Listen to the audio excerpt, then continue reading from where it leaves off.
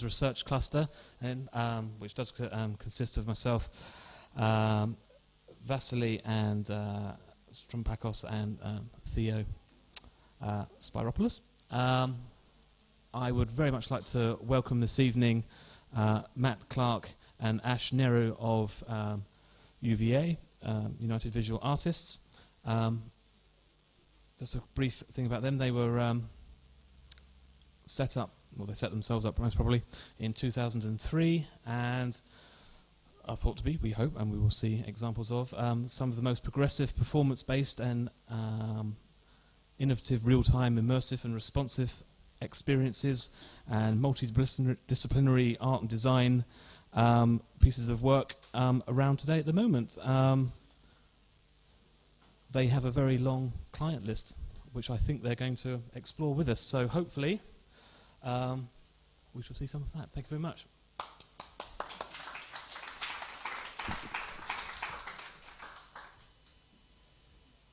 Hello. Okay, so yeah, thanks for the introduction. We're UVA, I'm Matt, and this is Ash. I'm the art director at UVA, and Ash is the software director. I thought it was important for us both to be here because there's a crossover of art and science in our work, and it's good to have both perspectives on our work. So I guess we're going to sort of take turns and talk about different bits. Maybe Matt will do the starting bit and I'll take over from him as appropriate. Yep. Okay, so as mentioned, we started in 2003. Ash, myself and Chris, who isn't here, who's the third director of the company, had worked with each other on several projects, mainly in live performance video. The first project I worked with Chris on was for Left Field, where I designed the stage set, and Chris helped me design the video content. Previously to this, I was kind of working in graphic design, designing record sleeves, books, magazines, etc. When I got to work on this live show, I knew one of the band members, and he gave me the opportunity to work on this show. When in the audience, actually watching it happen, it just made me kind of realise that this is what I wanted to do. It was a great form of design, and one which you can get the experiential feedback, which you don't really get from graphic design. So the projects that brought all three of us together was Massive Attack's 100th Window Tour in 2003. We proposed an idea to 3D the main guy from Massive Attack, that we wanted to design a show that was based on digital information and not your traditional kind of video backdrop that you see on most kind of tours. This picture here is kind of the first point of inspiration for us. We wanted the visual backdrop to look like a kind of an information board that you might see at a train station or at an airport. And we wanted to run real-time information that was actually real and drawn from various resources on the day of the actual show. Do you want to talk a bit about this? Sure. So every show started differently. So wherever you were in the world, you'd get a little digital readout, like a clock almost, telling you where you were, and in case you hadn't realized the date and your current location. So it was just a way of making the show personalized to each place that you went to. Audiences really appreciated the fact that they were seeing something that was tailor-made for them. The show itself went from, the idea was to go from the smallest possible scale, just the abstract things like numbers, bits, ones and zeros, going up through things like chemical elements. This was the periodic table. To genetic codes. This was a treatment where we took some video of a flower opening and then mapped it using the actual genetic code of the very same flower, or as close as we could get. Although, of course, you couldn't necessarily tell by looking at the video that it was the right flower. We also then went up through things like virus reports. So this is a list of the latest viruses that had been released into the wild that day. So often you'd have somebody whose computer had been taken down that day by a virus, and they'd see it go up on the screen. You'd get this big cheer. We also would put in news headlines from that day. Everything was translated into local language, so this was in France. Again, it's all put in through text files on the day of the show and rendered in real time. We had a lot of location information, so if you were playing in Paris, you'd have the names of the different neighborhoods nearby, and again, that would get a great audience response. You'd see little pockets of people cheering when they saw their kind of neighborhood printed. We also allowed people to email, send in messages that were targeted to a specific show. So if you were going to see the show in Spain, in Madrid, you could send a message that would appear on the screen at that particular show. And you did get some really interesting things happen. We didn't actually censor it at all, which was an unusual step. So you did get some quite interesting language. I think it's worth pointing that Chris, Bird and myself, I'm art direction, Chris is production, and we actually got Ash involved in this project because he writes the software, and there was no kind of off-the-shelf solution to create a system that allowed us to kind of be that versatile and change the show content every single day. There was a bit of political content. This is around the time that the Iraq War was about to start, and it actually began while the tour was going on. So 3D was quite anti, as of course all of us were. But we wanted a way of putting this forward without being prescriptive. Are you saying war is bad? We tried to stay away from the war is bad message. And we found a way of doing it by just using statistics that came up. Some of them were war-related, others were weapons-related. We had a shopping list of how much it cost to buy each of the different weapons that were being used in the conflict. We also had a bunch of other interesting real-time statistics, such as how many acres of pizza have been consumed in the last second, that sort of thing. Just to give you the sense that the show is taking place here and now. You're actually looking at things that are changing right now. It's not just a piece of video. And it was a juxtaposition of really serious subjects against kind of quite mundane and banal topics, which made it kind of interesting. So here's a bit of context. I mean, there's always a bit of a jump that happens when you're working on a show like this, because when you're close to it, you're sort of in a room working on a computer, and then you go to production rehearsal. And then when you actually go out to a real show and you see people in front of it is when you realize what you've made. You don't really understand the show until you put thousands of people in front of it and hear their reactions. And it is a real buzz. I mean, we had this just the other day. We've been working on George Michael's show. Not quite as cool, but again, we were quite bored by the whole thing. And then when you actually get 20,000 people in front of the screen, you kind of get this little shiver down your spine. It is really good fun. But it's an interesting form of design in respect that, as Ash said, until you have the lighting in place, the performers, the whole band, the sound, it's only then that you can make the kind of final judgments. And with this kind of work, it usually takes a good few shows before you actually start sculpting it into the kind of thing it needs to be. And I can't think of many other design forms like that, practices. So this is the shot of our homebrew equipment that we used to actually make that first show. This is a piece of software that we wrote ourselves, or mainly I wrote, to allow you to animate modules of code that would produce output from text files. So everything in the show was sequenced and scripted to go precisely with the music. It was all synchronized to the band's computers as well, so it all was in time. But you could override that. Yeah. And so you had this little box with knobs and sliders to let you override and to change things and perform jam live. Because there'd be parts of songs which they kind of just jam out, and the time code finishes, but they're still playing. So you have to be prepared to kind of override it, as it were. So what came out of that first project that we did as UVA was that previously we kind of worked in this formula. The art direction would come from one place and feed down to production and programming.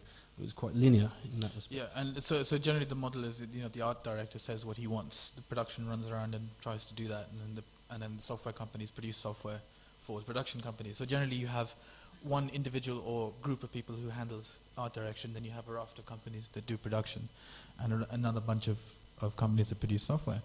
Whereas we tried to integrate all, we realized that when you integrate them all in the same place, and they're all at the same level, i.e. any one of us could tell the other to piss off,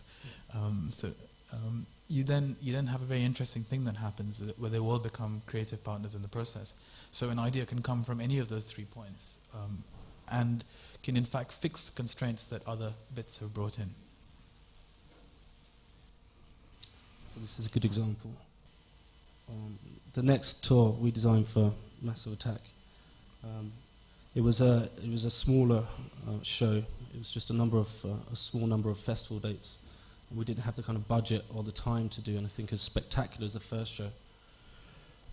So we had to kind of think creatively on how we can create maximum impact with a smaller budget. And so we looked into designing a display system using lights, and this was kind of 4 years ago now. And it was generally uncommon to kind of interface with traditional lighting technology in this way. But it's a really good example of how a production constraint, which was cost and time and weight and various, you couldn't fly things from the ceiling, for instance, so you couldn't hang a big LED screen in the air, actually led us to produce. It came up with a set of constraints that could only be solved by the application of software, and then the art direction stepped in to make that necessity into a virtue, if you see what I mean. And you can see here, you can just barely read that. It says age 2 or something like that. Yeah, but when it's animated, it's a lot clearer. But the canvas size is actually only 8 pixels high, which you can see this heartbeat line. Also, you can actually pull narrative and create animations on this aspect ratio, but it's incredibly hard making animations at 8 pixels high, believe me.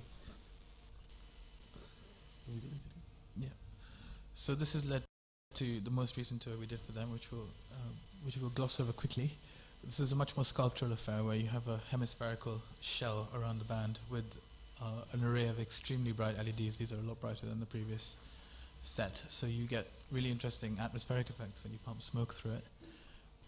The idea was to create a screen and try to make imagery from beams of light instead of just kind of flat planes of light, how we did previously. You can see this technology here, when used in this kind of contrasted way, it really does pull out the beam. I think we've got a short video. Yeah. There you go.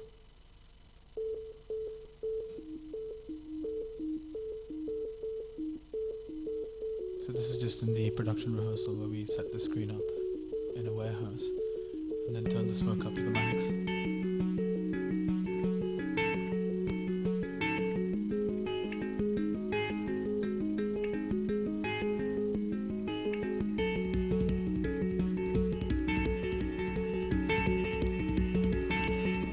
Massive Attack are also a band which, unlike most bands, are quite happy for us to light them in a way when it's silhouetted the whole show.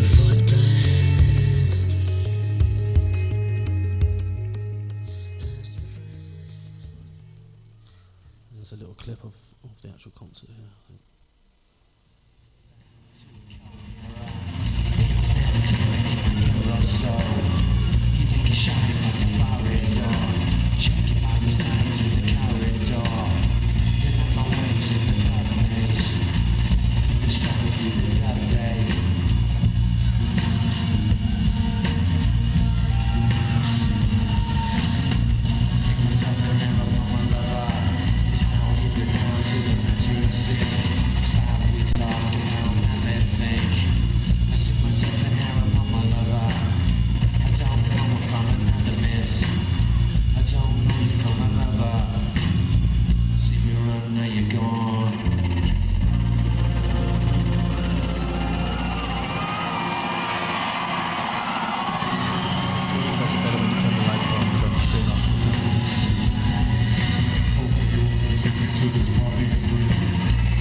So that gives you an idea of kind of thing we did that project.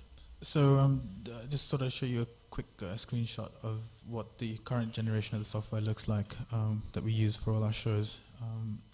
it lets you simulate the stage and your LED screen, whatever your technology has to be, in real time and 3D, so you can visualize how the show is going to look before you ever build your stage. The reason we do that is that this stuff is quite expensive, including the space that you put it in. So if you, I mean, you're paying thousands of pounds a day once you set the stage up. So you obviously want to limit the time that you spend playing around with different options when you've actually built your screen. And that's what this lets you do. It lets you see things from different angles and make creative decisions before you ever build your set. But it is the actual software that runs the show. So you kind of, while you're pre-visualizing, you're actually making the show. So it's a powerful piece of software. So we mainly worked in the music industry for the first year or two, and we found that, you know, we worked with bands like U2 and people like Kylie Minogue, and the list goes on. And we found that there wasn't that many kind of clients that embraced the kind of the things that Massive Attack did, and so we kind of made a conscious decision to diversify. So we started working in different areas, such as fashion shows. This project was for a designer called Hamish Morrow. We designed a catwalk show and projected all these virtual prints onto the models at the end of the show, which turned into actual real prints. Just going to whiz through these. Sure, then this is a handy little heading that we found for a lot of stuff that we noticed happening. On the previous show, the Hamish Morrow show, we created this module that would take camera input and then break it up into triangles, which was the visual direction from the designer. And what we found was midway through the process, we were aiming for a particular result, and we obviously created some software that had some bugs in it. And I was about to fix those bugs when Matt stepped in and said, "Hang on, that's actually better than what we were aiming for." So we came up with this handy idea of letting the errors sometimes come through and making the art for you. So this, what you're looking at here, is an image from a stereo camera. This is a piece of technology that takes two images at the same time and then integrates them to create a three-dimensional image. It's rather like if you've ever seen those beds of nails that you put your hand into and get like a relief map of, except digital. So once you've got this data set, you can render it from many different points of view, but it's collected in real time.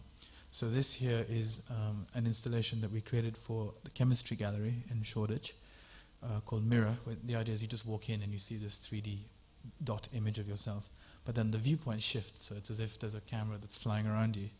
And people actually were quite freaked out. They looked to see where this camera was, but of course it was just a still camera hidden away. And what was interesting about this was that the camera itself and the stereo process was full of errors. It wasn't quite right. You couldn't get a perfect likeness.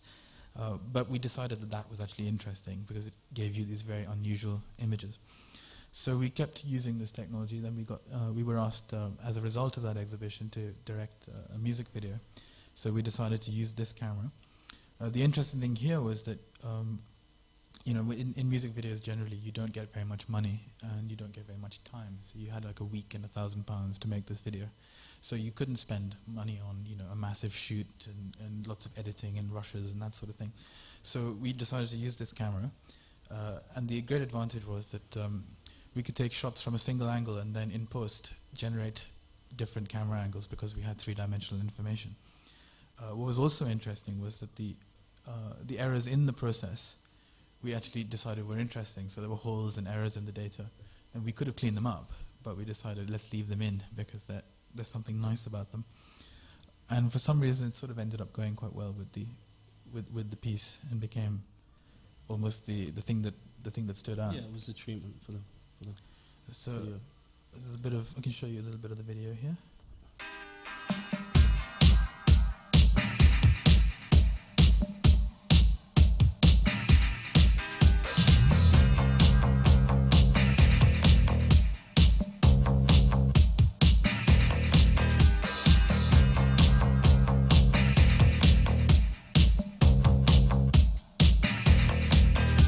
She's all dressed up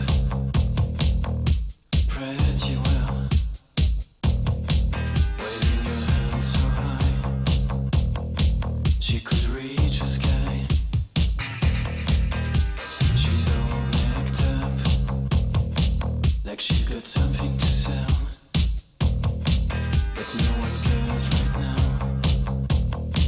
As she starts to dance, and she starts dancing to the music, slowly by my side. And she starts dancing to the music now, yeah.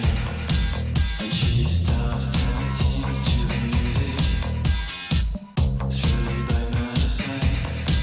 And she starts dancing to the music now, yeah.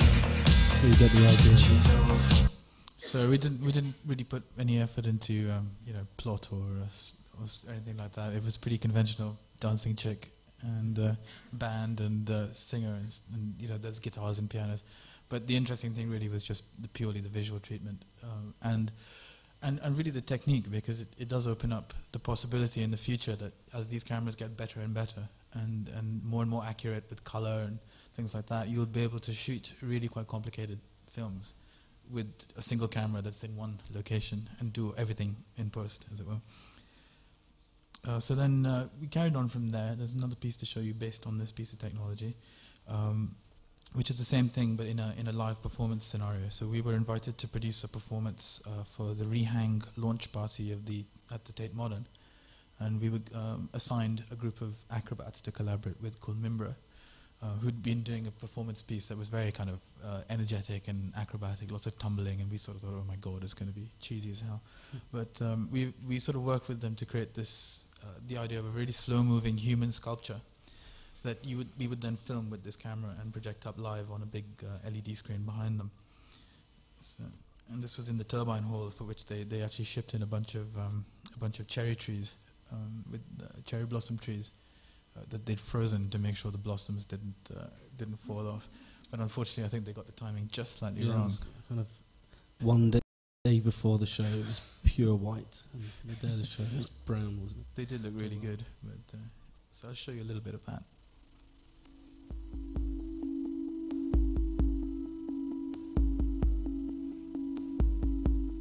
So also what's interesting here is the kind of distortions that you see in the 3D shape above them.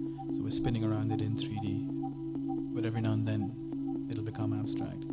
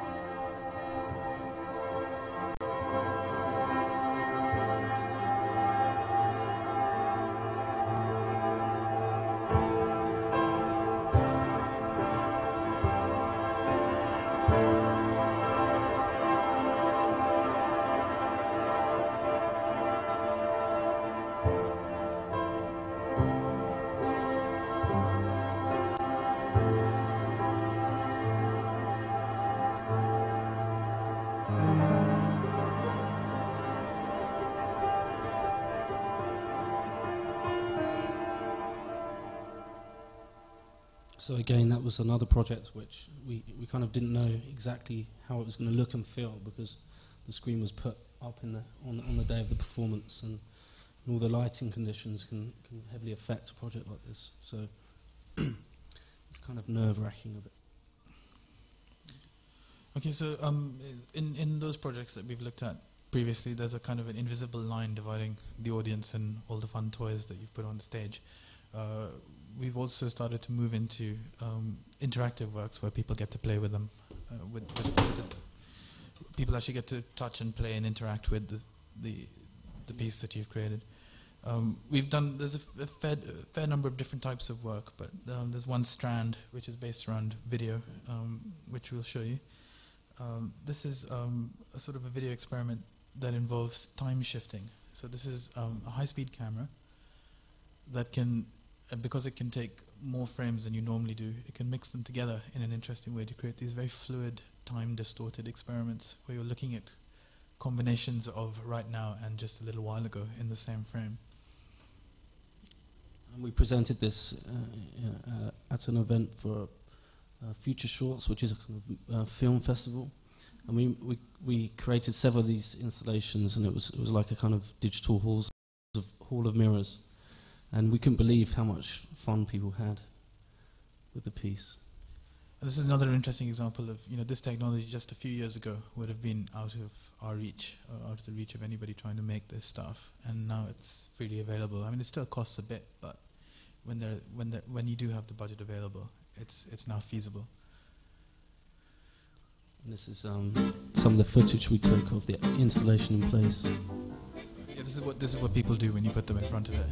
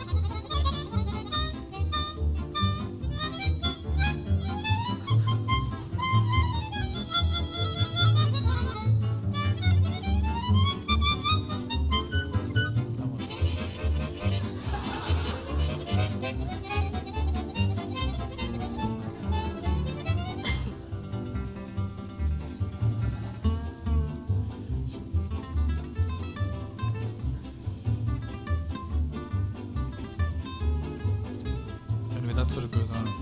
You get the idea. This general strand of work that uses this camera and explorations of various ideas about time distortion, we've now developed into an installation piece that is up at Belsay Castle, which is a rather large castle stroke stately home up in Northumberland, which is used as an exhibition space. So we were given this.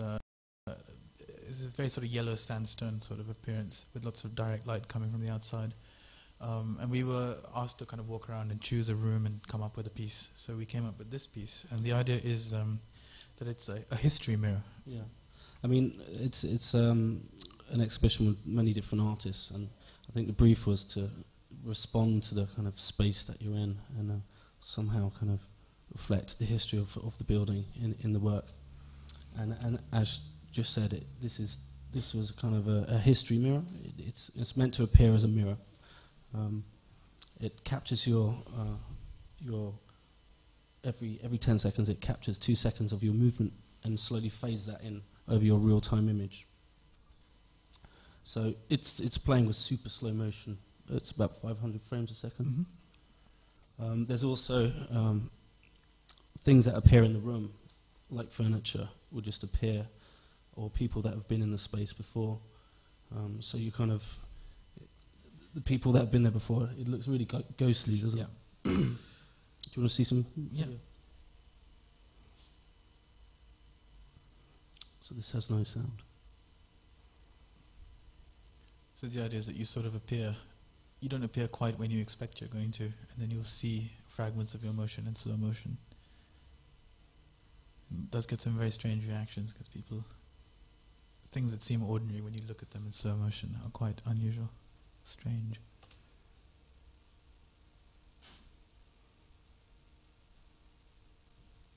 So there's moments of your own image in real time, and then you'll just leave yourself playing in slow motion, and it's really interesting, especially when you interact with it with other people, because you kind of leave behind emotions in a way, and you're kind of already thinking about something else. And of course, the idea is that people who come in the next day will see people who've been in the day before and in the weeks leading back to the start. There'll be a very interesting film to be made out of all the recordings when it's finished. And people had fun with kind of pretending to sit on chairs which were in the virtual space, and or cuddling someone that was there the day before. It's quite interesting things people do. Okay. So then there's another kind of type of work which we prefer to call responsive rather than interactive, in the sense that in an interactive work, the viewer should get it in some way. They should understand what's going on and have a kind of a dialogue with the work. But there's a whole other area where, in fact, it started off by trying to make interactive works, and then we realized that people weren't getting them, and no matter how simple you made them, they would never get them, or they would get them immediately and find it uninteresting. Whereas when you created a work that responded to you in some mysterious way, it wasn't necessarily clear even whether it was doing anything at all, but you'd get a sensation that's just different from a normal interactive experience. It was less like playing a computer game, for instance, and much more like walking into the sphere of influence of something that's alive. So the first project we'll show you in this heading is called the Monolith. This is a very large slab of LED, about 3 meters high, that is basically plonked down in the middle of the courtyard space at the V&A. It's called the John Madejski Garden. This was a one-night-only exhibit as part of a group show. There's a lot of different artists in different parts of the building. The brief was the same as the bell say, really. It was to respond to the space in a way. And we chose a garden because it just felt like the kind of centre of the museum. And everyone chose these galleries with these really intricate kind of designed artifacts, and we were drawn to the garden because of the immense space, and we wanted to kind of juxtapose the very old with the very new in a way that you just don't see in the museum. And also, I think what's interesting about this is the garden was remodeled with this elliptical pond, which is itself quite modern. It's very clean, and it's, whereas the detailing up above is just really intricate. So this sort of sits in between them. It's basically a piece of very bright LED, so bright it's actually very difficult to film, and some very loud speakers, which were so loud they rattled the silver collection, and we were told to turn them down if we didn't mind. And the idea was that it would, when you're far away from it, it would emit soothing, welcoming sounds and play nice, cool colors. Then as you got closer, it would scream at you, generally get louder and harsher until you had to step back. Surprisingly enough, most people didn't get that and just went right up close to it. So it was screaming quite a lot, but it definitely was doing something, and it exerted a really powerful effect over people. It was a very. Do we have any video? We don't have any video of it, do we? Not in here. So, on the success of that piece, we were contacted by the V&A 6 months later to create a piece that could sit in the garden for a longer amount of time, particularly over the Christmas period. So we're kind of learning from the aspects of how people would have just approached this thing and the monolith and stand in front of it. We realised that if we were to make an interactive light sculpture again, we have to make it so that it can work with larger groups of people. So we come up with this idea to create almost like a forest of columns which people could walk into and trigger an audio-visual experience. So each column actually had a speaker in the top, and it's effectively a lot of monoliths, but each one has separate speakers. So it's a 46-channel sound system we approached Massive Attack to create the music for it. So they created an 8-minute piece that was divided into 46 separate channels. And the idea was that each column would play its particular channel of that piece. But when you walked away from it, it would go quiet. So if there was nobody in the space, the whole thing was completely black. And then as you walk up to a column, you'd hear just that column playing its bit on its own. And then you'd walk to the next one, you'd hear the next instrument. But then as other people joined you, you'd hear a whole mix of sounds, depending on who was, how many people there were, and where they walked in the space. So you got a really complicated sort of emergent pattern that came out of that. This was some of the making of shots. These are all the speakers lined up in one place. So this is some of the incredibly complicated system diagrams that went behind it. This was our first challenge of actually manufacturing materials as well. In the past, we'd use kind of existing technologies and present them in unusual ways. But in this case, we had to actually get the columns manufactured, and that was a whole kind of new kind of world for us. It was interesting. So these are some shots again from the warehouse. This is an overhead shot of all the LED modules. These are basically little bricks. They're about 11 centimeters across, which we then assembled into the columns. This is the system as it looked when we switched it on for the first time. There was an immense amount of cabling and computers and amplifiers and power units and all kinds of wonderful things. This is a shot of the actual columns. We got the cross-section designed and they actually fabricated it at the place that we rehearsed. This is one of the test patterns that we put on the grid for the first time. Some shots inside the workshop where they spray painted all the columns. And we also have an interesting time-lapse video of how the whole thing came together.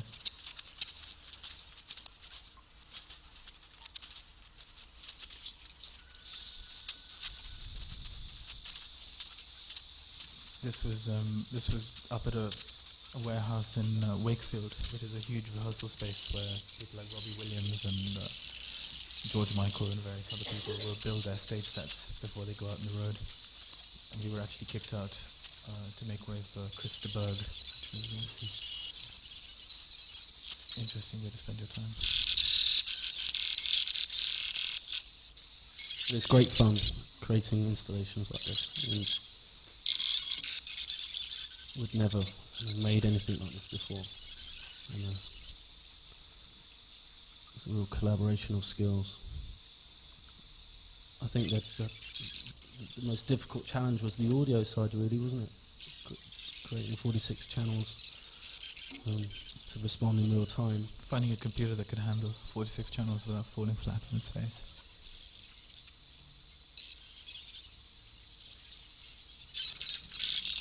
The actual kind of visual content within the columns was deliberately kind of really simple, just planes of colour and picking out the kind of MIDI notes with white lines falling down the columns. We wanted to design something that would appeal to a 5-year-old or a 75-year-old. From any background.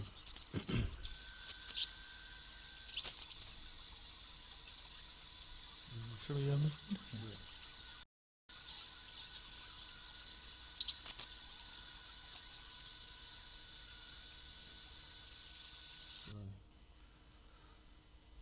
So these are some pictures of it in actual operation in the V&A with some real people getting to play with it for the first time. Yeah, the main bit of the content was a 6-minute sequence of music, much like an orchestra. But there were how many interludes were there? Yeah, we had about 6 different kind of palette cleansers where the main piece would stop and you'd have a different set of colors and noises. So we have a little video of the finished piece.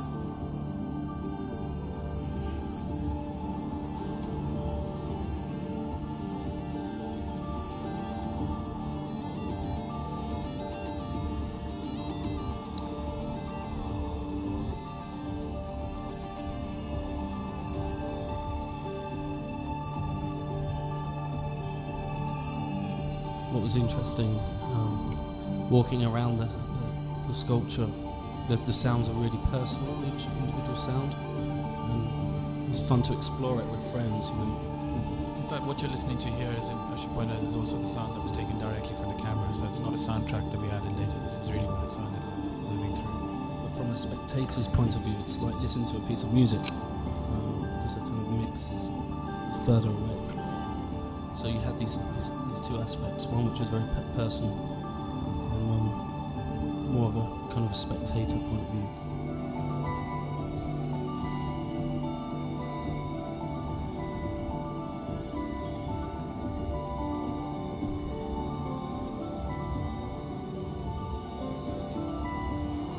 What was also interesting was that although the only thing the system was looking at was your position, people did try all kinds of things to figure out how they could affect the sculpture. So you'd have people jumping up and down, or shaking the columns, or trying to play with it with their fingers to see what different things would work and what wouldn't. And it was this sort of mysterious aspect of it that I think was what made it work.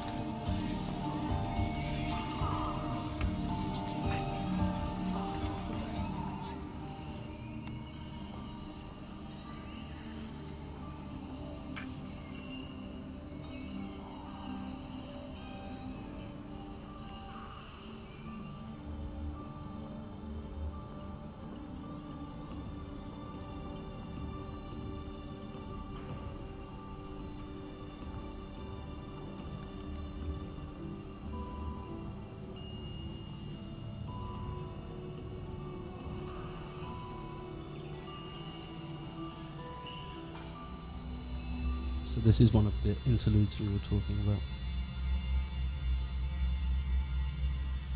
Yeah, it's much easier to see what's going on with the interaction because there's just one person in there. But the volume would increase along with the visual. So it's obviously something you have to experience yourself. The video doesn't really show it. It's possibility. This is the one we put in to weed out any people who happen to suffer from epilepsy.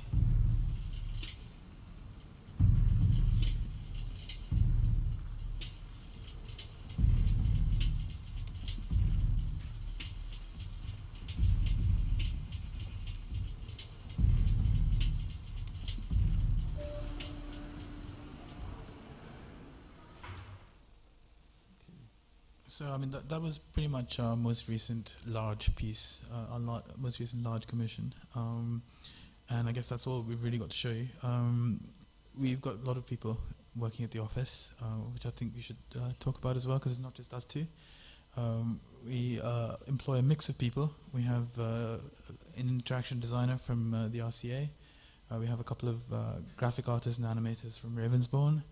A couple of programmers, and we're always looking for new people. We're interested in creating an interdisciplinary, a multidisciplinary environment where everybody gets to put their ideas in. So, I mean, for example, James, who's a photographer there, was instrumental in improving our documentation, because we realized that if you don't document a piece properly, then when it's finished, there's no evidence to ever show that you did it.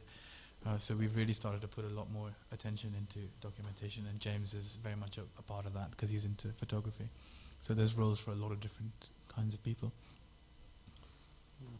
And I guess volume is the kind of work we want to pursue. We're most interested at the moment. You know, we will continue to work in the music industry. So it'd be interesting to see if any of you guys fancy a work placement. We're looking for architectural students really to add that extra.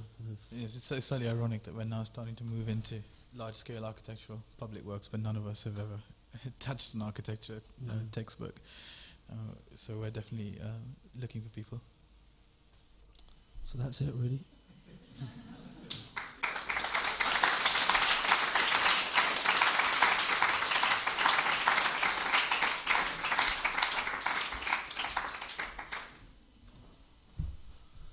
Well, thank you very much again, the both of you, for a presentation this evening.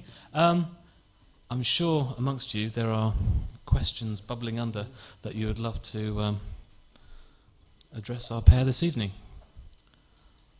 Do we have a question at all?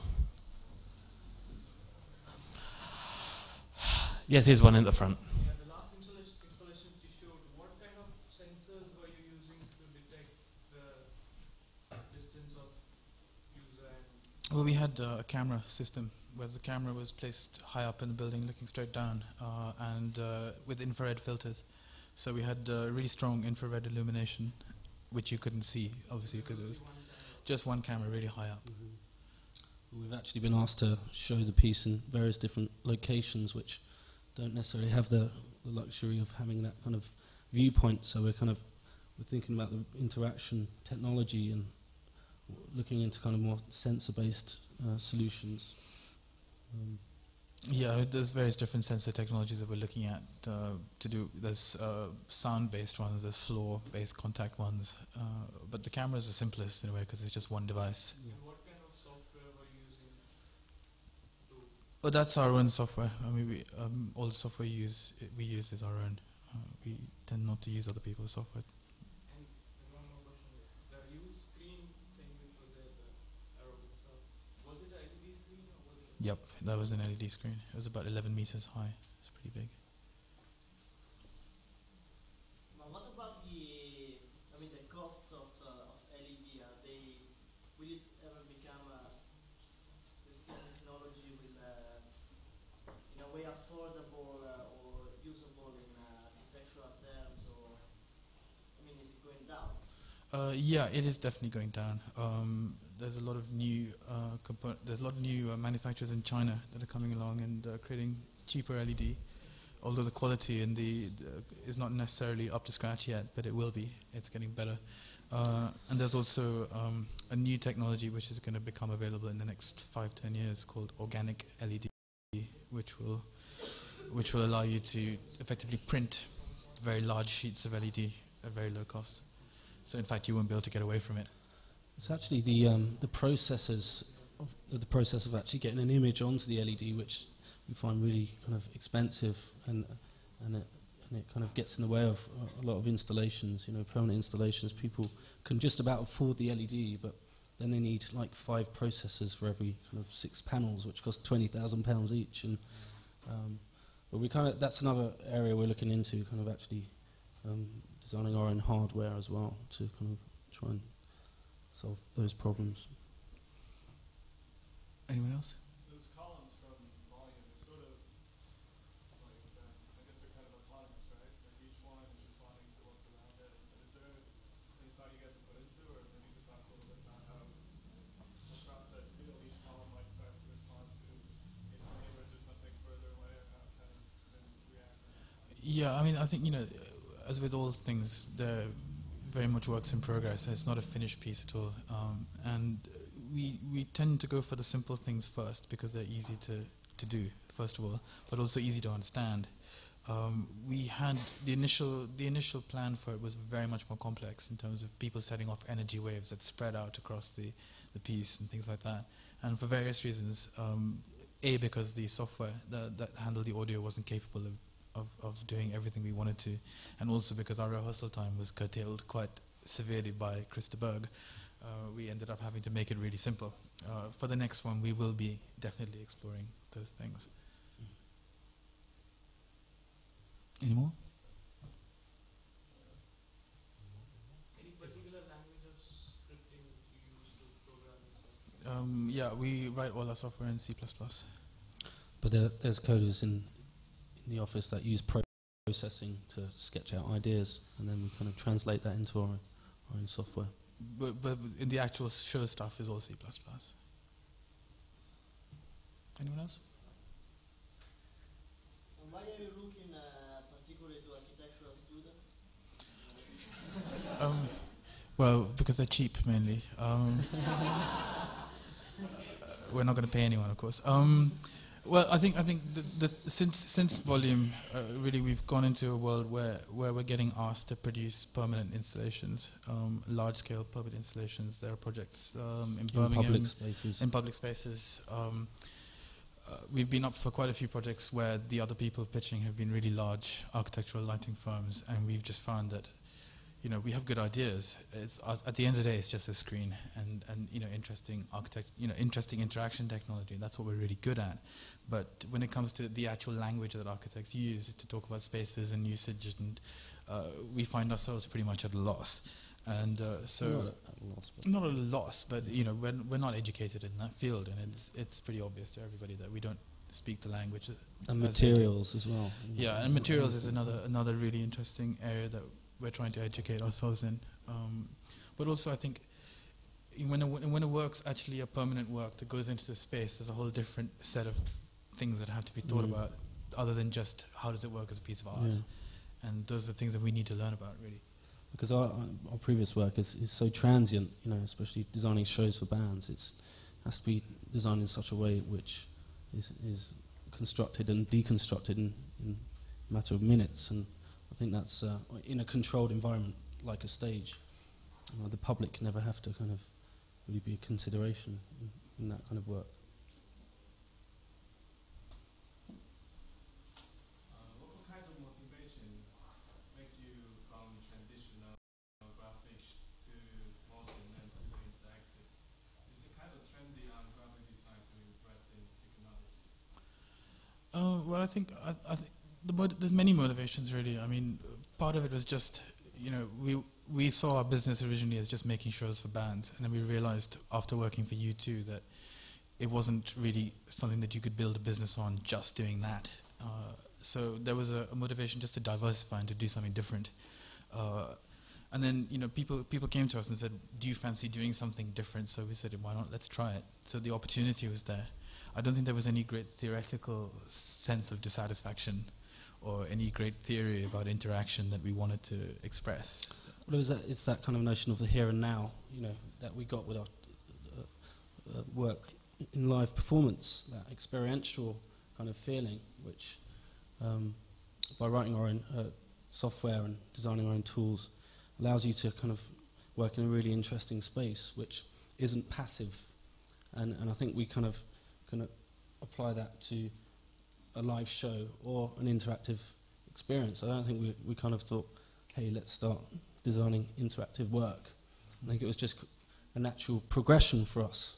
And most of the interactive pieces were really, people approached us to do much more kind of passive work, and we were just trying to push the envelope a bit. And I think we also realized that in the world of bands, not everybody wants the rocket science. They don't all want real-time shows that change every day. I mean, sometimes they just want the explosions here and the rain there and the fire there, and that's it. Most of them do. Most of them just want that, and after a while, that gets pretty boring. So we thought, let's do something different. What was the motivation that the last piece is very different from the others because you just split up the screen and you everything else more or less you go deeper into what the screen is. Mm-hmm. What was the what was the moment, like the idea that you had, like to break it apart? I think that was from learning from the monolith. Yeah. That this kind of one object that people would kind of walk up to and stand around was quite static in the sense that people just stood there. And then if you made it more sculptural and people could explore a space that would motivate kind of movement, which is important. I mean, I think what we learned really was that from the first piece was that there's three scenarios you had to plan for. One is under load, where there's nobody there at all. There's no load on the system. It still has to look good and work. And then the kind of mid-range thing where you've got 2 or 3 people walking around, and it's the way you envisage the interaction to work is the normal case that you design for. But then you also have the overload case where there's so many people that that thing's just on full the whole time. And what we realized was that you can never ensure that you don't have one of those conditions. So you have to make it work in all those 3 scenarios. So it has to work as a sculpture. Even when it's completely switched off, it should be cool. And then when it's so full of people that the whole thing's just on, it should still be interesting. It should still be beautiful. And I think if that's the key realization, I think, that came out of the monolith piece. Any more? Any more questions? Okay then. Well, thank you very much again to Ash and Matt. Thank you.